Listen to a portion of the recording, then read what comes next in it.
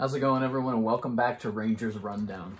If this is how the entire season is going to go, with games being played like this, I'm going to end up with the highest blood pressure of my life come April. This game was annoying, but at the same time, I'm glad they won. Just a really annoying way to get there. So let's hop into it. Again, is this the fourth game in a row that Kakko and Strome are out of the lineup? Kakko's still on IR and Strome's still in COVID protocol. Hopefully they are back Monday night against the Flames. Only the second home game of the season Monday night. Hopefully they're back in the lineup, but the Rangers just played a perfect road series. Like, it was 4 for 4. Like, they got 8 out of 8 possible points on this road trip. So they seem to be fine. They're not playing incredibly well, but they're still squeaking out wins. So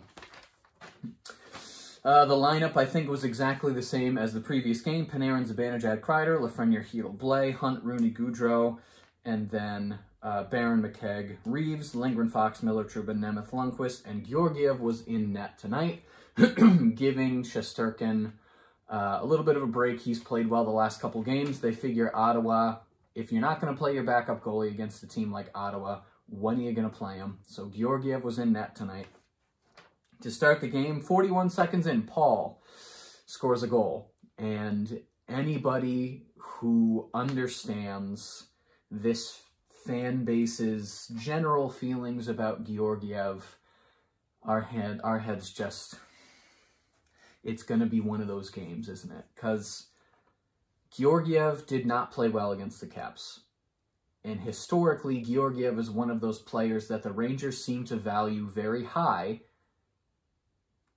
But I'm not sold on him being a fantastic goalie. He's one of the worst goalies in the league on breakaways. We know that. And after Paul scores a goal 41 seconds into the game, you just got to think, man, Georgiev's just having a rough go of it. The Rangers had pressure first 30 seconds of the game. First shot of the game for Ottawa goes right in the back of the net. 2:24, Georgiev would get his first save of the game, and I thought that was notable since it's Georgiev in the net and not Shesterkin. Put down his first save of the game. Good boy. 4:13, he had another good save shortly after Murray had 2 great saves. The time Murray was in this game, so the first 2 and more than a half periods of this game, Murray played great. He was going for that shutout most of this game, and the luck was just not on Ottawa's side this afternoon. 6:43, Norris would take a tripping penalty. Reeves drew the penalty. So again, Reeves, we're not looking for Reeves to be a 20-goal scorer, because if we get to April and Reeves has 5 goals, yeah, that sounds about right. Yeah. So he's drawing penalties. He drew 2 penalties the other game. He draws 1 again today. So Reeves putting in the work on that bottom line. First power play looked okay. Second power play unit looked okay. Like, it wasn't anything fantastic, but, you know, it wasn't awful. 11:55, Trouba and Tkachuk would fight. Tkachuk didn't like a hit that Trouba had put on him. They had been kind of a little chippy with each other most of the game, and then about halfway through that first period, they just drop the gloves, they go at it. And that, I think, is the first fight of the year for the Rangers, the first official fight. Trouba and Tkachuk. 12:29, Kreider would take a hooking penalty, but very good penalty kill on that penalty kill. 17:15, Barron would take a tripping penalty. And it was against Stützle, and it looked a little embellishy. I think the refs gave him the benefit of the doubt, and that matters, which we will get to at the end of the game. It matters that Stützle looked a little embellishy towards the end of that first period, but the refs let him get away with it. Couple of good looks from Ottawa at the start of that power play. Very good save from Georgiev about halfway through. And that takes us to the end of the period. Rangers, at the end of the first period, 12 for their last 12 on the penalty kill. So the penalty kill this year for the Rangers doing really well. Now we just need the power play to kind of meet them. Power play was 1 for 4 tonight, so they did get a power play goal, but they're still not where we would like them to be. Penalty kill's doing great, though. Shots 8-10 in favor of Ottawa after that first period. Second period, early chance for Kreider, doesn't go in. 2 minutes in, Formanton with a holding the stick penalty. There's a great chance early in the power play. Good passing play to Zibanejad. Hedl had a good chance, but he missed wide. Good pressure.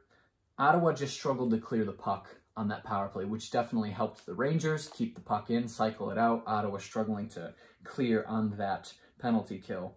After that, Ottawa had a good pressure. Miller blocked a shot and he went down and he got to the bench. He stayed on the bench. His head was down. He was keeled over. He was in some very clear discomfort. He wouldn't go to the locker room, though. He would stay out the rest of the game. 10:27, Lindgren gets scrummy with Sanford, and the lines come together in a nice little scrummy, hey, how you doing? 2 shots for each team halfway through the second period, so both teams in kind of a shooting lull halfway through the game, but that wouldn't last, at least for Ottawa. 13:20, a couple of good saves by Georgiev, and then after that, McKegg tries a wraparound that I was on the edge of my seat. I thought he was going to get it, but Murray did get his foot over to stop that. 17-16, Georgiev had a really big save on Brown. Like, the crowd thought it was going in. Georgiev made the save, and then 2 more big saves right after that. So, my expectations for Georgiev coming into this game were very low. I'm not sold that he should be the backup goalie for the Rangers, but tonight, or this afternoon, rather, he kind of proved me wrong. So, good for him. 19-14, Miller took a holding penalty. He was stopping a breakaway, so those penalties you don't mind so much if they're stopping a breakaway, but still you don't like to see that many penalties. Shorthanded chance for Zibanejad and Trouba 2-on-1 during that penalty kill, though. At 19:41, Stützle took a slashing penalty, so we get 4-on-4 for 1:33. End of the second period, Ottawa outshot the Rangers 10-5 in the second period. Ottawa has 12 blocks already. Ottawa doing a very good job of just jamming up the middle of the ice, blocking shots, not letting him get to Murray, and the ones that do get to Murray, he is stopping with authority. So Rangers at this point in the game, after 2 periods, they're down 1-0, and they got to be frustrated. Shots aren't getting to the goal. They're not getting as much offensive pressure as they would like. But we come out in the third period, another early goal that Georgiev lets in, and this one was a leaky goal, at least as far as I could tell. 1:04 in, Norris would score a goal. I really think it's one Georgiev wants back. It didn't look great when it squeaked over and went in, but it all started with a really bad pass from Panarin. I don't know what he was trying to do. He got it right over the blue line in the offensive zone. He was waiting for Zibanejad to get behind him, and he tried to chip it away, and it just bounced off of somebody and went out into the neutral zone, allowing Norris to just kind of take it and go in for the shot. 27-second power play, though, because Norris's goal was during that 4-on-4 that kind of leaked over from the end of the second period. But the Rangers get a 27-second power play, and during that power play, Kreider had a chance to push it in, but Murray was able to get his glove on it. And shortly after that, Hedl got hurt and went to the locker room, which we're already missing our second-line center. Hedl's our replacement second-line center. Some would argue he should always be the second-line center, but I'm not here to do that right now. So Hedl in the locker room, your center depth is Zibanejad, Rooney, McKegg. Those are your centers if Hedl stayed out the rest of the game. And if Hedl did stay out the rest of the game, maybe the Rangers don't win. You need good setters to win games. Luckily, he would come back about 6 minutes later. Still in some discomfort on the bench, but he was back, which was nice to see. About halfway through the third period, Paul and Blais would fight. Blais was going in for a hit on Paul, and he did a little reverse hit into Blais, knocked him on the ice. Blais didn't like that very much. So they kind of came together, and they had a little fight, and Paul was, like, they zoomed in on Paul's face after the refs got him back up when the fight was over, and he was incensed. He looked like he would have killed Blais if the refs didn't intervene. He had murder in his eyes. It was crazy. And Blais just standing there, just talking to him, you know, hey, how was your summer?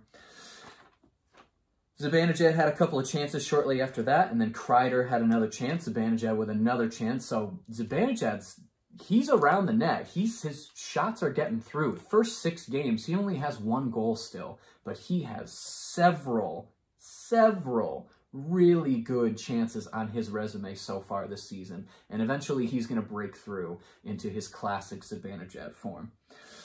13:48, Kelly would take a hooking penalty. And on that power play, Kreider would score a power play goal. So we are almost 15 minutes into the 3rd period, and the Rangers finally break through with a power play goal by Kreider. His 3rd power play goal of the season, 4th goal in total. Every single power play goal the Rangers have scored this year was from Kreider. So keep doing it. It was a Panarin pass. Kreider just had to tap it in. Murray went to the locker room right after that goal. Now, they showed several different camera angles. We know Murray has had groin issues in the problem, but he's also had concussion issues in the past. And when you watch the replay, he goes down to try and stop the puck, and after Kreider taps it in, he skates in front of Murray and his knee clocks him in the head. Now, it wasn't incredibly hard of a hit, but still. So Murray went to the locker room for the rest of the game. Forsberg comes in to replace him. 15:22, Trouba took a tripping penalty, but Stützle would take an embellishment penalty at the same time. Now, the refs let him get away with embellishment in the first period, but this time they would not let him. Ottawa fans went crazy. They hated this call, and no fan base is going to be like, oh yeah, he totally embellished our own play. No. So Ottawa hated the call. So instead of Ottawa getting a power play, it's now 4-on-4. So Trouba's in the box, Stützle's in the box, and he's just shaking his head. 30 seconds into the 4-on-4, Lindgren would score a goal. His first of the season. He did score the other night, but it was called back. So now he officially gets his first goal of the season during the 4-on-4. Fox with the beautiful pass. You can always count on Fox for really good passes. Fox now has points in 5 of the Rangers' first 6 games. So he is continuing his Norris level play, which the Rangers are going to need him to do if they want to continue on the trajectory that they are on.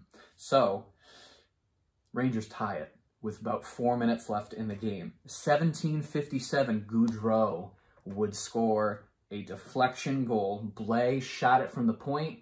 Gaudreau would deflect it in.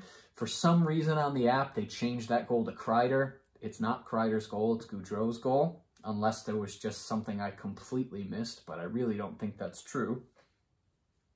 The Rangers score 3 goals in 3 minutes and 20 seconds to take the lead in the 3rd period against Ottawa. I almost lost my voice. I was screaming so much. Every single goal. First goal went in, I screamed. Second goal went in to tie the game, I screamed louder. Third goal goes in to take the lead. I almost blew my larynx out. 18:40, Forsberg to the bench. So with about 80 seconds left in the game, Forsberg is pulled. Ottawa takes the timeout. About a minute later at 19:35, the Rangers would take a timeout. And then at 19:49, Kreider took a boarding penalty. It was kind of a rough boarding call. I hope the Ottawa player's okay. But it was funny. God, his name is escaping me. Tkachuk came over to Kreider after the boarding call and was just like, grabbed his collar and had his fist like right in his face, yelling at him, and Kreider's just standing there, letting him push him down the ice because he wants to pull a call from Tkachuk. It was just hilarious to watch Kreider do absolutely nothing, like, in defense against Tkachuk. It was pretty funny. The Rangers would pin the puck against the boards for the final 10 seconds of the game, giving Georgiev his first win of the season and making this crazy fast comeback in the 3rd period to win their 4th game in a row for a perfect road trip against Ottawa. It was just 1, 2, 3, 4, 5. So 5 out of 6. What is that? 80%, no, 80-something percent. 80-something percent of this game, I'm sitting on the couch just on the brink of just sadness, watching this team get shut out by the Ottawa Senators.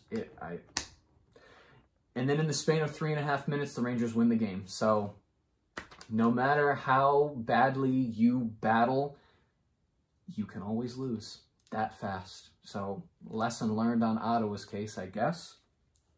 Shots, 26-28 in favor of Ottawa by the end of the game. Face-off percentage, 40% for the Rangers.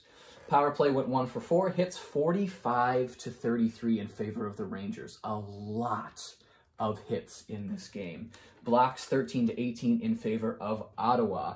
And the trivia question of this afternoon, besides Zibanejad, who are the only 2 players to score 30 goals for both the Rangers and Ottawa? Again, I did not know the answer to this question, although one of them's pretty obvious. If I gave it some thought, maybe I figured it out. But the answers: Alex Kovalev, who had 142 goals for the Rangers and 32 for Ottawa, and then Derek Brassard. Like, duh. That's who we traded to Ottawa for Zibanejad, and he was there for, I think, a couple of years. Should have figured that out, but Derek Brassard was the other one. 69 goals for the Rangers, 32 for Ottawa. The Rangers are back in action Monday night, finally returning home to the Garden to play the Calgary Flames. The Rangers move up to 4-1-1 to start this season, which isn't so bad. If you like this video and you want to see more videos like it, be sure to hit the subscribe button. Thank you so much for watching, and I will see you in the next rundown.